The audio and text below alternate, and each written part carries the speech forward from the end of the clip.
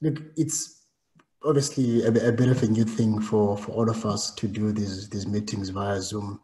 And for me, the bit that I miss the most is that, as with most presentations, you rely on the interaction with the audience to get that real-time feedback. And importantly, also, I want you to be able to, ask questions, at any stage. But I think in order to make it maybe go a little bit easier and a little bit smoother, I think let me go ahead with the entire presentation, and then just along the way, just jot your questions, and then we're going to just discuss them afterwards. I think it's going to be easier that way than trying to see whose hand is up and who wants to ask a question. So, our topic for this evening is damage control orthopedics. And it's obviously a term that I've decided to keep for, I think historical reasons, because as you know, that, we should really be talking about, appropriate care instead of what damage control is. And of course, if you say damage control, then we tend to, contrast that to early total care as if it's two diametrically opposed concepts. But as we're going to see during the presentation, that it's actually just, a spectrum. It's a continuum between early total care and damage control. But really what we should be practicing is more in, sort of middle ground, and that's what is now called early appropriate care. And of course, the subheading is learning, unlearning, and relearning, which is something I've spoken to some of you about previously, that, you need to make sure that, in certainly, in life, but definitely in orthopedics, that most things we think we know are evolving concepts. So you need to be dynamic enough to be able to change with the times where change is appropriate. So you need to be able to learn, to unlearn, and to relearn. So there's no room for, for dogma or, left versus right kind of approach. So it's a very vast topic. So I think tonight we'll discuss only the, the salient points. So it's more like an appetizer for you guys. And if you like what you hear and you want to get into the main course and even dessert, there are lots of courses that are offered internationally, locally, and regionally that are dedicated to the concept of damage control. So you can have a whole 2-day course on what we'll try and discuss in probably a little over an hour for my presentation. So it's really just to guide you, but there's lots of literature available out there. And like I said, the literature evolves, evolves all the time.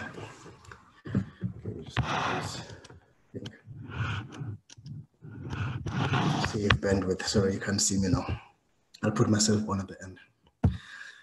So some of you, or many of you, or all of you are probably too young to know this writer. His name is Alvin Toffler, and I'll be very impressed if any of you know him.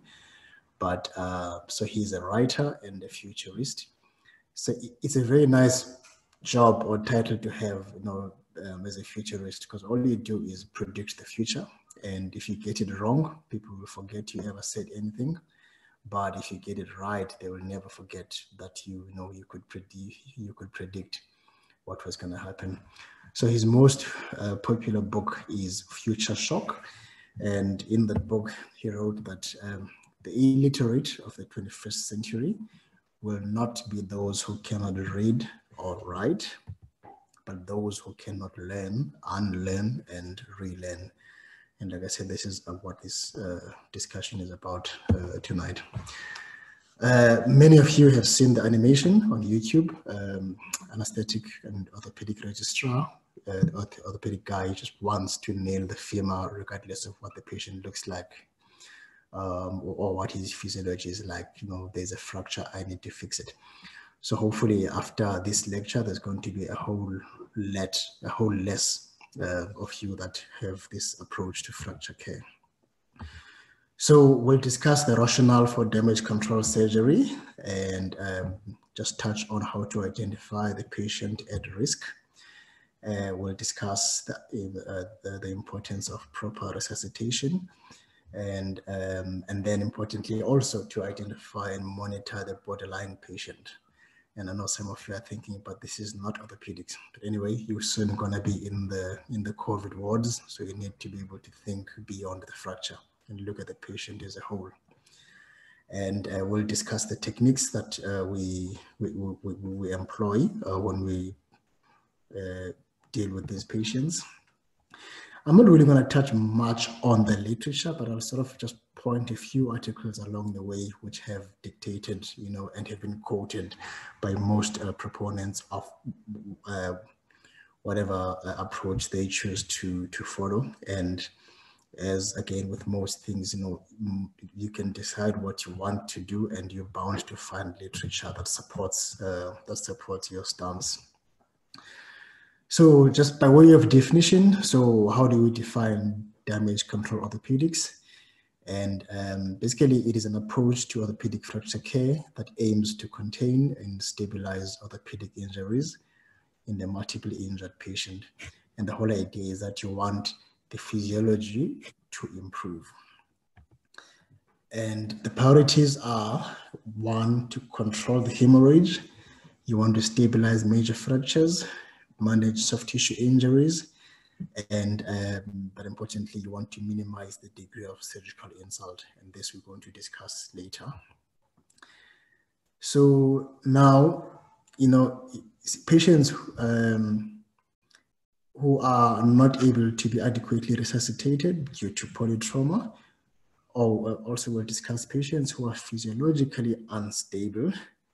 And then there's also like a very special group of patients who are probably the most difficult to deal with. And those are the borderline patients who, as much as they look fine at the moment, but they would be at risk if you were to sort of involve them in prolonged surgery or anesthesia. So the whole idea is to reduce the impact of the second hit. And that's what we call that the operations would do, the second hit. And talking about the second hit, I'm going to take you to another book, which certainly, as you can see, it's sold over 15 million copies, and it's a very popular book. It's a little bit, of course, outdated. It's probably from the 60s, 70s, but it's the 7 Habits of Highly Effective People, and some of you may have read it.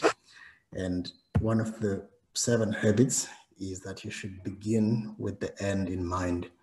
And that's very appropriate in this instance, because ultimately, like I said, you want to reduce the impact of the second hit, and all our interventions are aimed at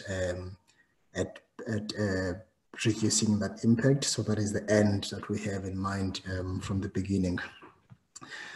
So I'm going to take you back on a bit of a history lesson that the kind of care we offer patients today has evolved, over the years, and and there are probably 3 or 4 distinct time periods that are or that have been followed in terms of fracture care. So the first era was in the 1980s, or before the 1980s, and this was called the dark era in fracture care, where if you are polytraumatized, the treatment you received was non-operative, and also resuscitation and ICU care was still not at the levels that it's at today. So because it took forever to stabilize patients, invariably there was a delay in treatment, and the patients never got surgery because they were deemed to be too sick to operate on. So if you came in with the bilateral femur fractures, tibia fractures, you got traction basically.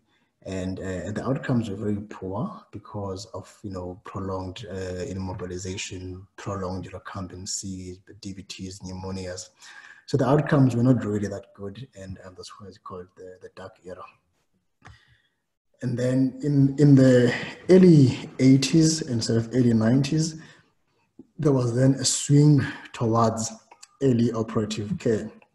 And of course, this came with the development in the understanding of physiology, in invasive monitoring, and in how to take care of patients in ICU. And there was certainly enough literature that showed that immediate and definitive stabilization of fractures had better outcomes compared to non-operative care. So this was done regardless of the physiology of the patient and regardless of how long it took to get the fractures fixed. And this was the main study that, that came out that was quoted for a long time by proponents of early total care. And basically they looked at the outcomes in ICU in patients who had their femur fractures stabilized before, or before 24 hours, and those who were fixed 48 hours later. And they could demonstrate that polytrauma patients with a high injury severity score, if they received early fixation of their femur fractures, they had a reduced length of stay in ICU, reduced hospital length of stay, but importantly, the dreaded complications in ICU, which are ARDS, basically all the pulmonary complications, were reduced in these patients who received early total care. So this was now the enlightened era, and so like I said, the treatment now was operative intervention for all the patients. It was done early, and this was coupled with aggressive resuscitation and ICU care. So much so that patients now were deemed too sick to not operate on. So if you wanted to save the life of a polytrauma patient, you had to fix their long bone fractures immediately. And certainly when I joined ICU at Fortescue, Lance Michel was still the boss. This was 2004. There was a rule that thou shalt nail all femurs. So you would not get an ICU bed if your femur nail was not nailed or was not to be nailed. Because like I said, they could demonstrate better outcomes with early aggressive care. But now, early in the 90s, then suddenly there were a few what were initially called dissenting voices, which started talking against this concept of aggressive early total care. And they started appreciating the systemic effects of rimming, and as much as early total care was meant to reduce ARDS incidents, but there are some patients who actually developed ARDS, in association with early treatment of their long bone fractures. Also, there were some patients. So now remember, I'm not saying that all the patients who had early total care had these problems, but there was a subset of patients who would come in without the problems, but then develop them if they received early total care. And so now the challenge was now to identify which patients were now too sick again to operate on. And again, just to reiterate, the majority, of argument's sake, say 90% of patients were still treated successfully with early total care, but now there was a 10% that got worse because of early total care. And that's where the challenge was to identify those patients early and not offer them early total care, which would be detrimental to their outcomes. So, and the whole idea was to stop this concept of fixing everyone, where you started from, clavicle to the big toe, fixed everything. You had the best x-rays, but the patient ends up in the mortuary with those best x-rays. So this is, I don't know how many of you have been to this skydiving place on the west coast of Cape Town. So this guy went for skydiving, and unfortunately his parachute malfunctioned. So he landed quite badly, and that was the outcome. And of course, at the time, knowing what we knew, the whole idea was to take him to theater. And of course, also he's young, so he's going to be fairly, he's going to compensate quite well for his hypovolemia. So that was his low dogs, bilateral femur, bilateral tibias, and he's got a right forearm fracture. And that's what we did. Bilateral femur nails and tibia X-fix. And we were so aggressive, we even plated his ulna in the same sitting. Unfortunately, the outcome was bad. He did not make it, and of course, when he came in, he had no intra-abdominal injuries. He had no demonstrable pulmonary injuries, but he had ARDS, and he just got into just a horrible spiral, which was never able to get out of, and he demised. So that just shows you the downside, to early total care, and so this guy succumbed to multi-organ failure. So now, so this is the one paper now that again gets quoted a lot by people that say that you should not perform early total care, because of the pulmonary complications. So if anyone has got a head injury or has got a chest injury, you are not to nail the femur, primarily. And it's always misquoted, because if you read the whole paper, their conclusion is that provided your patient is fully resuscitated, none of these things above matter, so you can rim the femur, there's no difference. So it's not the femur nail per se that will tip them over into physiologic abnormalities. It is basically the thoracic injury that determines your extent of pulmonary dysfunction. And it's really independent of the fracture fixation method. But like I said, importantly, this only matters if your patient is fully resuscitated. So if your patient is fully resuscitated, you can nail the femur. You're not going to cause any problems. So going back now to the concept of the first and the second hit. So what is the first hit? It's exactly that. It's the first hit. That's what you get at the time of the accident, and whatever injuries you sustain from that from the impact, and you may or may not succumb to all the injuries.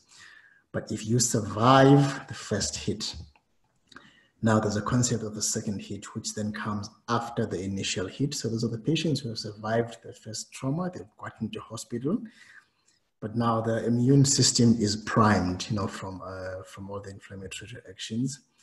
So they're very vulnerable to the second insult, and they have and of course surgery is an insult to the body, and so they tend to have an amplified systemic response to further insult, and then they get a pathological inflammatory response, which will then lead to multi-organ failure. So this is what we're trying to avoid by with the concept of damage control surgery. And so what is the second hit? Second hit can be anything, can be caused by incomplete resuscitation. So you come in, you are shocked, you compensate for the shock, but 3-4 hours later, you are still not resuscitated properly. So now your body eventually, gives up, and that is the second hit. You get the second hit from excessive blood loss, because again, that puts a higher demand on your cardiovascular system. But also infection and surgical procedures also predispose you to, or also they actually are second hits themselves. So those are the things that you want to avoid. And damage control orthopedics is aimed at minimizing the impact of the second hit. So now the most difficult part in deciding who will benefit from damage control orthopedics is that, there's there are varying differences amongst individuals in terms of your genetics. Some are just more exposed to hyperimmune response. Some are not that vulnerable. So there's no single test that will tell you, okay, this one you go for damage control, this one you go for early total care. So the other things we look at, like FBC, the base excess, the lactate, and basically all the things that measure tissue oxygenation and aerobic response. And then some of the newer ones, like the interleukins and PCT. But like I said, those are just laboratory markers, but the decision between early total care versus damage control is not a laboratory decision. per se. It's a clinical decision, which you can then use the laboratory findings to try and support your decision. So how do you apply this concept to orthopedics? So it starts off, of course, with common sense, that hypovolemic shock requires transfusion of blood products. And of course, we do this to prevent anaerobic respiration. And when you take patients to theater and you cut them open, we're taking blood out of the patient, you're putting the blood onto the floor. So these two concepts in a bleeding patient are competing and they're not compatible. So you can have both. So how do you practice this? So long bone fractures need to be stabilized acutely. So that's the first priority. And so now what we need to decide again is who gets early definitive treatment and which, now that tricky subgroup, so which subgroups are going to get staged treatment. So how do we measure the end of resuscitation? So, resus is complete when the oxygen debt has been repaired and the tissue acidosis is eliminated. And this is what you're going to get once you've given your blood products and your fluid and tissue oxygenation is back to normal. And just be careful of young patients who will have normal vital signs. So that's why we don't look at the blood pressure only. You want to be able to measure tissue oxygenation. So that's why the blood gases matter and lactate, because some patients may have occult shock. So at Holisky, we use mostly lactate and base excess, and pH gastric pH is used in some centers, but we don't use that routinely. So we tend to use lactate, and of course the lactate is going to be normal or abnormal. If it's normal, that is good. It's a good thing, but it doesn't mean you're out of the woods completely. If it's abnormal, then you look at the trend. So it's going to be abnormal, but improving. And remember, these are serial examinations. It's not just one lactate. You have to do them a couple of minutes apart. So if it's improving, that's a good thing. If it's getting worse, that is a bad thing, obviously. But if you are continuing with the resuscitation, you're giving products, but the lactate is staying the same, it means you are not catching up with tissue oxygenation. So that is also a bad thing. So you want your lactate to improve and not stay the same if it's abnormal. So which patients are you not going to consider damage control surgery in? Of course, it's patients who are clinically and biochemically adequately resuscitated and they're hemodynamically stable. And so by that, you mean that your patient has got adequate coagulation, they have a normal temperature, because remember the triad of hypothermia, coagulopathy, and can't remember the third one. I'll think about it now. So you want them to have a stable oxygenation, normal ventilator status, and you want the lactate to be normal.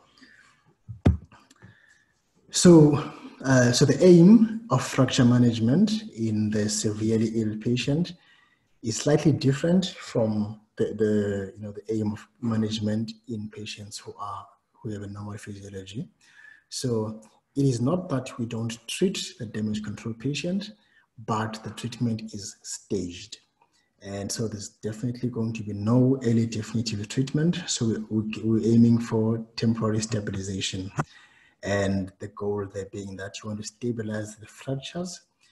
And by doing so, you want to minimize, and you're going to achieve that by minimizing operative time, and you're going to prevent hypothermia and hypercoagulability. So this is a guy that came off his motorbike on the M3. He's a soldier, so he was referred to us from the military hospital, came off his motorbike. And if you look at his chest on the left, His chest is wiped out. He's got a pneumothorax, and he's got a femur fracture, of course, on the right, and a forearm fracture as well. So now this, of course, came after we'd been enlightened into how to treat these patients. So the approach is, okay, so for the next couple of slides, just keep this guy in mind and have your own surgical plan for him. Alrighty, so what are the concepts underlying damage control orthopedics? So like I said, you want to avoid prolonged surgery that's gonna take more than 90 minutes. And you want to try and achieve as much as you can, hopefully everything within that 90 minutes. Of course, it's an ongoing discussion, and we say this all the time in the Monday morning meetings, that it's a discussion you have with your anesthetist all the time. So you don't make a once-off decision that, okay, this guy is too well, I'm going for total care, or this guy is too sick, I'm going for damage control. If you start and his physiology is normal, but by the time you're done with his femur nail, his lactate is not climbing, you know, there's something wrong there. So you're going to have a plan B and reconsider your surgical plan. So it's not one-off decisions, it's an ongoing assessment. And importantly, it needs to be experienced people who are making the decisions. And so once you've done the damage control part, then we do what, so it's a different kind of timeout to the preoperative timeout. So it's timeout in the sense that we're done with the first part of the operation, of the surgery, or of the orthopedic part. Then now he goes to ICU for further care and resuscitation. Then he's going to come back to theater a couple of days later once everything is normalized. Okay, so the whole idea with damage control then is that you want to convert that lethal triad of hypothermia, acidosis, and coagulopathy. And by applying these principles, you want to convert it to the holy trinity, which is resuscitative surgery, ICU care, and definitive stabilization. And again, keeping in mind that if you combine inadequate resuscitation with prolonged surgery, that is a death sentence for most patients. So avoid that at all cost. So, like I said, again, we're going to keep discussing the same thing, that it's very difficult to identify with a set number of criteria who needs damage control orthopedics besides the polytrauma patient that's obviously shocked and hypothermic. But you get that borderline patient who has a predisposition to deteriorate, and those are the ones you must identify. And how can you tell? And again, like I said, it's very difficult to define this physiologically just by giving you a set of figures and numbers to look out for. But it's a clinical assessment. You need to look at the hemodynamic instability.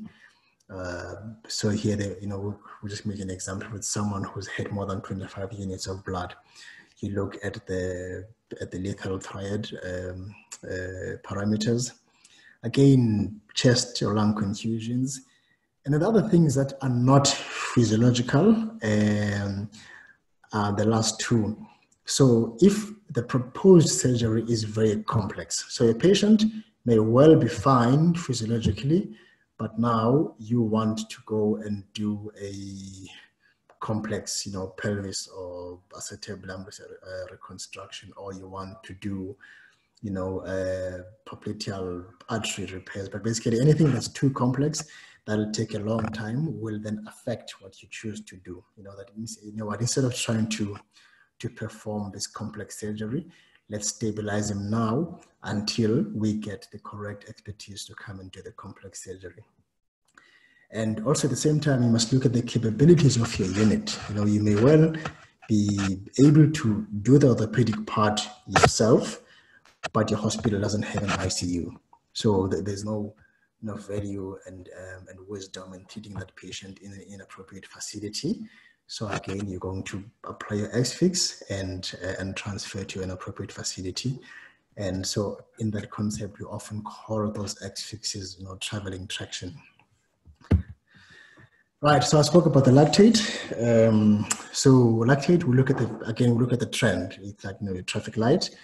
If it's less than 2, then that is a good thing. You must plan to proceed. If it's above 2.5, you stop and you plan to get that lactate back to normal, or you start thinking about damage control surgery. And then if it's in the orange zone between 2 and 2.5, so now that's where you look at the trend. If the trend is downward, that's a good thing, you can proceed. But if the trend is upwards, it means you are heading towards dangerous territory. So what do you do for stage 1? You want to stop the bleeding.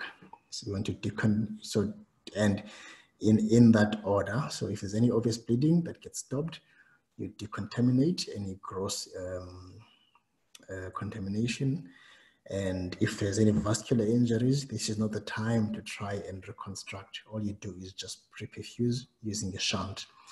And then if there's a concerned compartment syndrome, you're going to decompress those compartments. But importantly, if you look at this guy on the right, that is what you don't want to see. You know, that guy is, he's in trouble, he's got lots of injuries, but also he's exposed in theater, and that is where he's going to get cold. So what about the primary bony procedure? Of course, you want to stabilize the fracture. Just one more thing before I forget. Obviously, I'm sharing my whole screen. I cannot see you guys at all. So if there are any issues, maybe you can hear me, or I've long stopped moving the slides. Just send a message on WhatsApp, please, and then I'll check it out and correct whatever the situation is. So with a primary bony procedure, you want to stabilize your fractures. And so like I said, it's going to be a temporizing thing, and definitive treatment will come later. Now, the one concern, of course, is, if you do an X-fix, so remember that we want to save time. So if you do an X-fix in the femur versus a femur nail, the operative time is going to be shorter and the blood loss is less. So the current teaching is that you should do an X-fix. I know some people will then ask, but I can just throw in an unrimmed femur nail retrograde just as quickly. That's fine too, if you really can do it that quickly. And then the other concept, which I'll discuss later, is using minimally invasive plating as an internal X-fix. Okay. So that's what we did for our motorbike guy. So he had a damage control surgery initially, so X-fix for the femur, and whilst they took care of his lungs and physiology in ICU.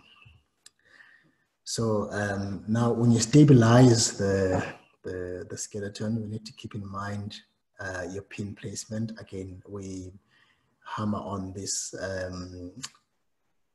in the Monday morning meeting, about planning your definitive procedure. Remember to begin with the end in mind. So same concept. So when you put your X-fix pins, make sure that you put them away from where your definitive fixation is going to be, because you don't want to contaminate the surgical field with the X-fix. Your pins need to be bicortical. So just hold 1 second. Let's see now. Jimmy is sending me a message. Maybe you can't hear me. Okay, no. So, so you need, again, like I said, the same principles, meticulous care of the soft tissues, have a stable construct. And if there are any open wounds, remember that the plastic surgeons are going to get involved. So give them enough access to the wound. But also for your own vacuum dressing, the last thing you want is to do an X-fix and you cannot get now to apply the vacuum dressing because of your pin placement. So keep those things in mind. And I know some of you are looking at that femur plate with the long screw on the medial femur condyle. That is not the X-ray of this guy. I just put it there to show you that when you do the pin placement, just keep in mind that you may need to plate later on. So keep your pins far. And then I said, so minimally invasive plating is an option. Nowadays, there are certain centers in the UK that do this as their default method for fixing the femur. And it's something that we actually want to, or we're going to explore for Horus care, to have just one set that's got a long femur plate, basically for me for infix, X-fix kind of construct, so that you don't have to have an X-fix on. And the beauty with the plate is that once you put it there, it's out of the way for everyone, and the patient can be in ICU for as long as required. You don't have the concerns of pin track sepsis. You don't have the concerns about, you know, how much you can keep the pins in place before you convert to a nail, and the risk of infections. All those things, you know, go out the window if you've used a plate to stabilize your femur. Now, like I said just now, the concern is always if you put a femur X-fix, you know, how much time do you have before you need to convert to a nail, and what are the infection rates? Basically, anything that you do within 2 weeks, you know, so if you do conversion from X-fix to nail within 2 weeks, your infection rates are similar to primary or virgin nailing. Yeah. It's only that, you know, pin site contamination increases after about 2 weeks. So you want to convert from IM nail, to convert to IM nail within 2 weeks. But at the same time, you don't want now to convert so early from your X-fix to your nail that you defeat the purpose of having done damage control in the first place. So you, for example, put your X-fix today, and then, you know, within like tomorrow afternoon, you are there and you're converting now already to the nail. It just defeats the purpose. And of course, you know, you have not managed to avoid the second hit that you tried to avoid. So yeah, back to our guy. So a couple of days later, he got converted from an X-fix to a nail, and also plated his forearm, and that is his outcome. And, you know, he did not go on to infection. Right, so that was stage 1, the damage control part. So stage 2 now, when do you then proceed to early to definitive stabilization of your fractures? And again, this is a seminal article that gets quoted millions of times. So you basically try and avoid going to theater within the first 2 to 4 days after the initial resuscitation and damage control. And those are the most vulnerable days 2 to 4. After day 5, the immune modulation tends to settle down, and it becomes, you know, safer and safer to go back. So what do you achieve by performing damage control approaches? There's a reduction in theater time because of, like I said, you X-fix and backslap. You don't do anything more than that. Importantly, you reduce blood loss from the lack of open surgery. And like I said, temporizing X-fix and a later conversion to a nail or a plate has been shown to not increase the rate of complications. So it's absolutely safe. So the conclusion in this paper was that damage control orthopedics with early and 1-stage conversion seems to be a safe strategy of primary fracture treatment in patients with multiple injuries. So to summarize, who needs damage control surgery? It's basically sick polytrauma patients.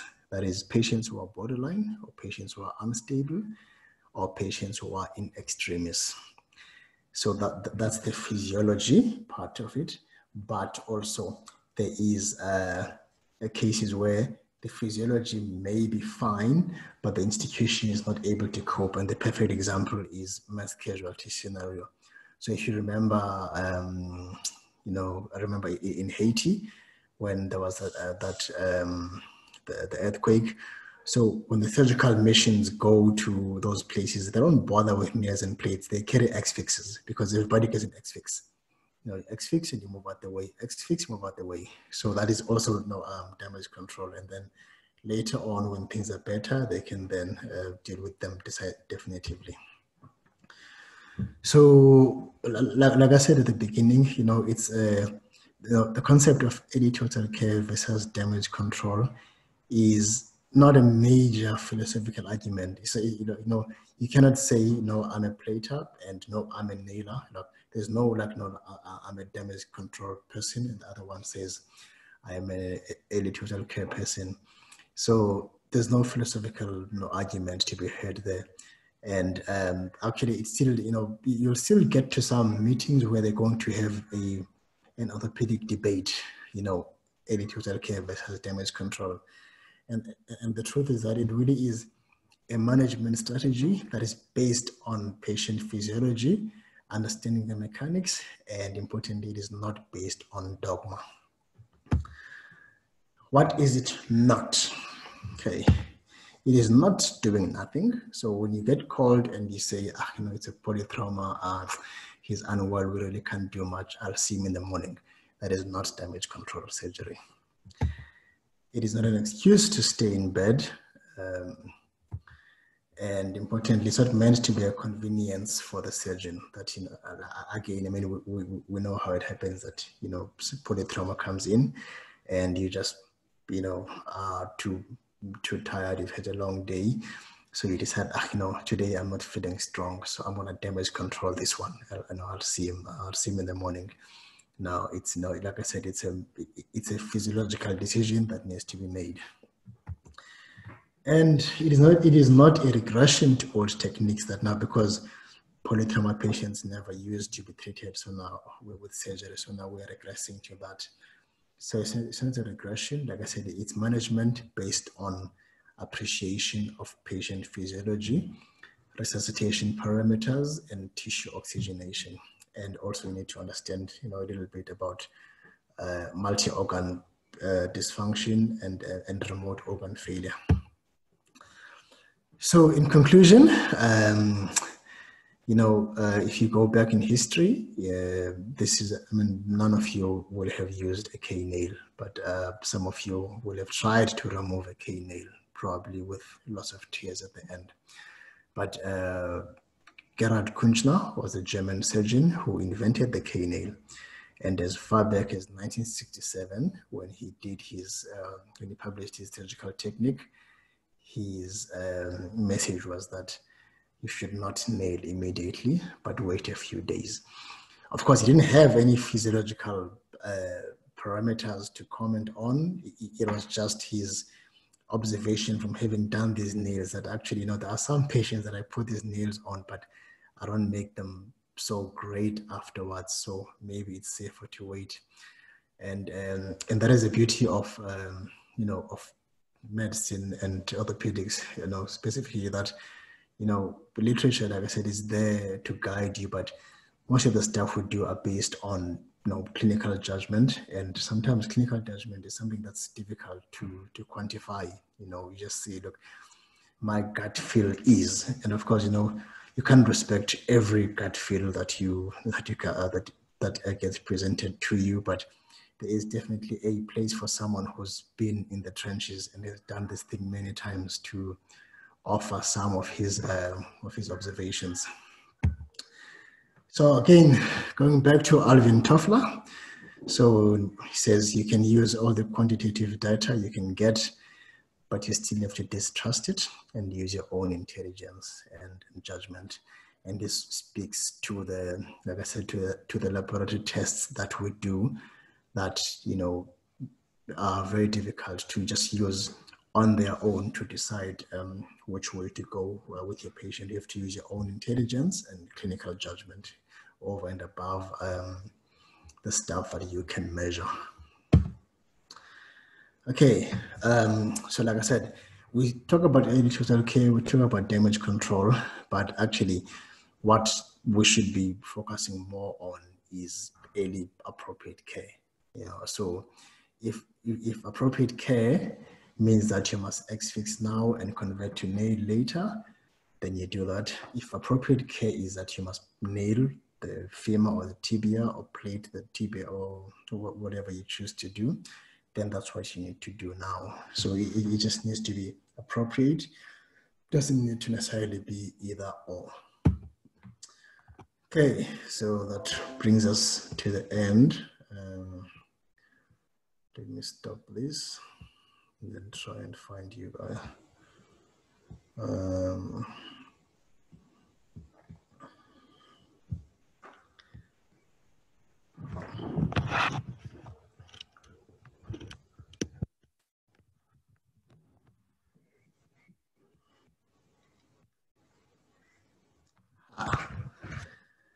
Okay, I see, Mayanda, you've raised your hand, so you go first. Hi, Prof. Can you hear me? Yes, I can, but let me just give your volume some room up. Okay, yeah. So in terms of early appropriate care, what I've noted that we do at Prof, we usually use a monoplanar X-fix for open fractures. Now, in the MO rotations, before we came there, we were doing the biplanar X-fixes. What role is there? Because the biplanar takes longer, firstly, and it goes against the principles of early appropriate care because we're trying to minimize cutting time and the second hit phenomenon. But the aim we're trying to get, as you said, is stabilization. So what is the point then of us doing these biplanars if we know we're not going to treat it to union with a biplanar? Yeah. So look, again, I think it's just a question of evolution in terms of where we've come from with X fixes. Because remember, up until recently, all open fractures were treated with a biplanar X fix, but the plan there was because we were treating them to union with the X fix, and if we are treated to union, then you need to be biplanar. But if you have an acceptable position in a uniplanar X fix, and the plan there is to convert to definitive fixation later, then it's perfectly acceptable to use a monoplanar. But importantly, more than saving you time, it also saves you money because X fixes are expensive. But of course, if you are not able to maintain a stable position or a good position with a uniplanar X fix, then you need to have a very low threshold for converting to biplanar. But I think in terms of just being pragmatic, if it's damage control, uniplanar is more than sufficient. Okay. Just a follow-on question to that, Prof, if you don't mind. It's a patient that was actually in one of my trauma firms I presented in an M&M. Let's say you have a polytraumatized patient. Let's say there's the bilateral femur and a closed closed tibia. Okay. That is, let's say, transverse and shortened. You manage to get in and you stabilize the femurs, and then the parameters start going downhill and you have to abandon. Do you put on an X-fix to lengthen that very shortened tibia because you don't know when you're going to go back to definitively fix it? Because what happened with my patient was the patient never stabilized and we only managed to take them back a week after the fact, 10 days. And we had a head injury. Therefore, the fracture then had to open because the patient threw off a lot of callus. So my long-winded question is asking, do you then X-fix to get the closed tibia out to length, or do you just leave it? Look, I think it's going to depend. So I'm going to ask you, I'm going to answer your question in two ways. So if it's shortened and your concern is, difficult surgery probably later on, that's maybe a soft indication for trying to now put an X-fix on and spend another couple of minutes and more minutes of exposure as well to to the cold elements. So I would not necessarily do it for that. And remember, our default position with the tibia and damage control actually is to put a back slab on. We tend to not push you guys to X-fix them, if the position is not so bad. The only time that I would then X-fix it is if it's displaced and it's threatening the soft tissues.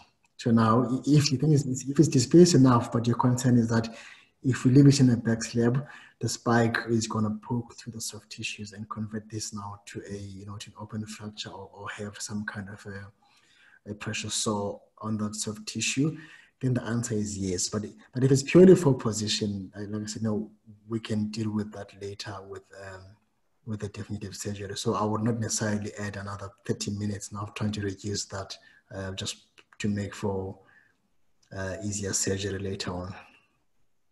Thank you, Prof. Okay. Who else? Whose hand is up? Okay, 1 second.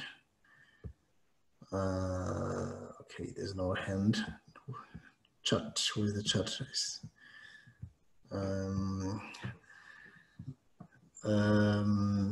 So now, Kristislav Boskevich, so Prof can't find the emoji for hand up. Is it because you want to ask a question, or you want me to show you where that emoji is? Would like to actually ask a question, Prof. Okay. Just one question on early appropriate care and what we do, and you know, the Monday morning meetings you spoke about, how we always discuss this in terms of those 3 parameters of lactate that you mentioned, pH and base excess. Do you have to have, if you had a polytrauma patient, do you have to have all of those parameters in the green, or as you were mentioning about lactate, you know, your kind of green, orange, red? Let's say your lactate is, you know, below 2, but your pH and your base excess on where you want to be. Are you able to proceed with early appropriate care? Look, in all honesty, they actually all measure the same thing, just slightly differently. So they measure basically, you know, tissue oxygenation at cellular level. And there's been lots of toing and froing in terms of knowing exactly which one to follow. So for a long time, we actually went with the lactate because it seemed to be the one that is a better, you know, representative of what's happening at cellular level. So it became the more reliable one. But actually, when the British Army returned from the Iraqi war, their experience was that you're actually better off measuring base excess more than you need to measure measure the lactate. So, like I said, it's at the end of the day, it's one of those things where you must pick one parameter and just do it consistently. So if as an institution, you want to look at the lactate, then that becomes your parameter. Because the difficulty, if you don't have a firm policy, is that if you look at 3 different things and you've got 3 different consultants doing 3 different word rounds, you're never really going to know what to correct when things go wrong. Whereas if everybody sticks to one thing, and you know, if things go wrong, you know exactly what to go back. There's only one parameter to look at, so it sort of makes your life a little bit easier trying to optimize your treatment strategies. So we have chosen to stick with the lactate, and that's what we do. Of course, we'll keep an eye on the blood gas, and ICU may care more about the blood gas, you know, once the patient, the base excess once the patient is in ICU. But in terms of the current literature, it seems to, and our institution policy, we are more lactate than base excess. But like I said, it's very unusual for all of them to not be abnormal and for all of them to not normalize at the same time. Look, there may be some nuances, you know, between them, but generally and grossly, they measure the same thing. Okay, you found the emoji. Okay, Pravesh, at GSH, we really put X-fix as damage control for femur. Can you all read Pravesh's question?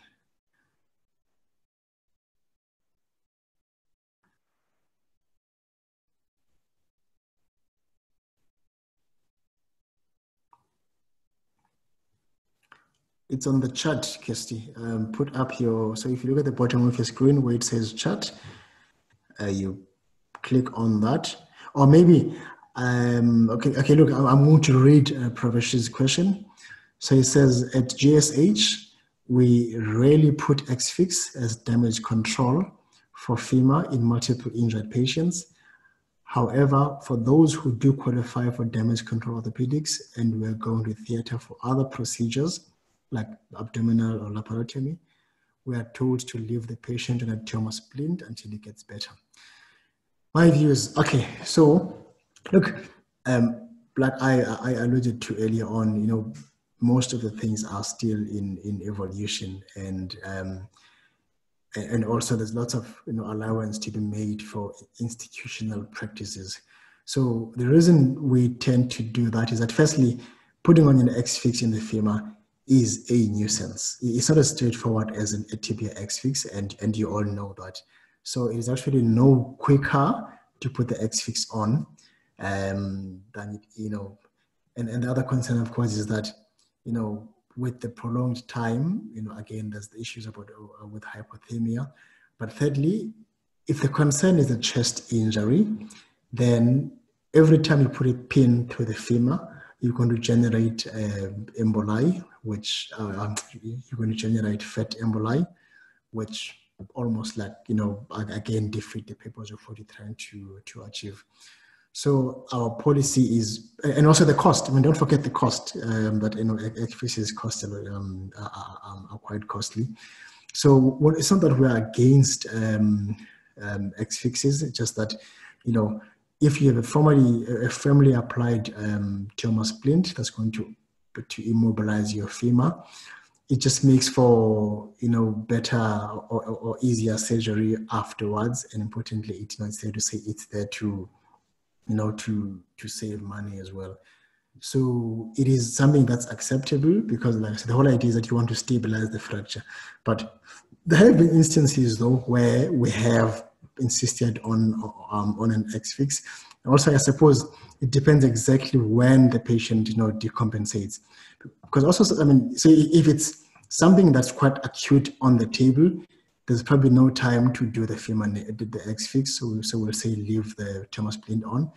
But the converse is also true where we feel that, look, patient is not that unwell, so we expect him back in theater in 2 to 3 days. So then rather just, get the tumor splint on and then process other patients in his place. And then when it comes back after 3 days, we can then proceed with the nail fairly safely. So it's probably, I mean, I can extend the same answer to the tibia, that the literature in most places will say, okay, tibia is fractured, put an X-fix on. But I don't think it's going to be any more stable than a properly applied back slab. So in our context, it just makes more sense and is more prudent to rather immobilize the tibia with a back slab than with an X-fix. Okay. I cannot see any other hands. Okay, anybody, whoever's got a question, just ask. I don't know if I've got Ashley. Yeah.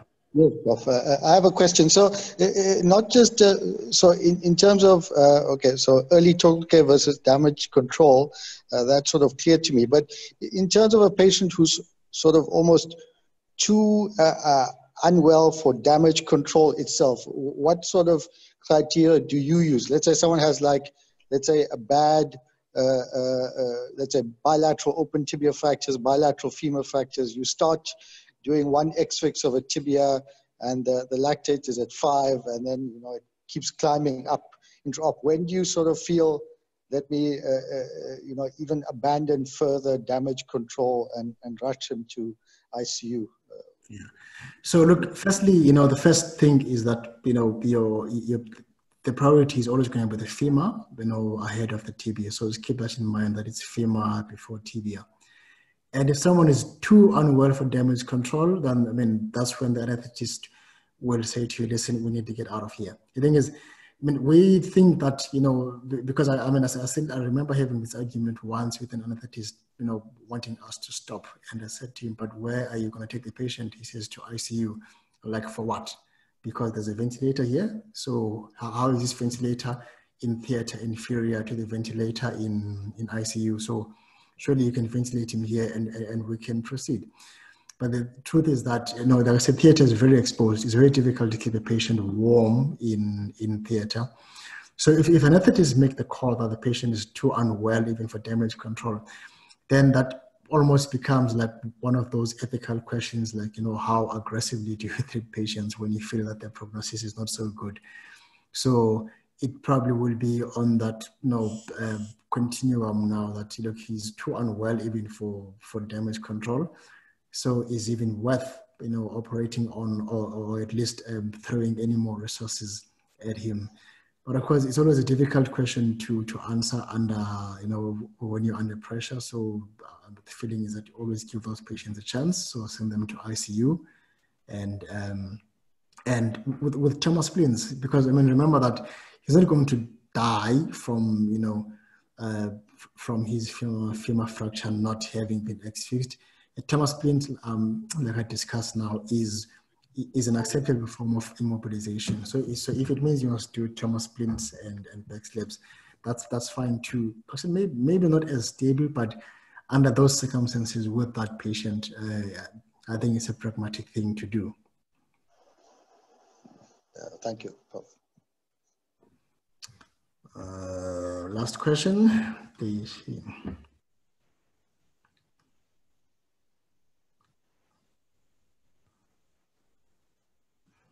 I mean, Poskiewicz, thing is, there's lots of nuances you miss when the question is written. So if you can just ask your question, just ask it out loud, please.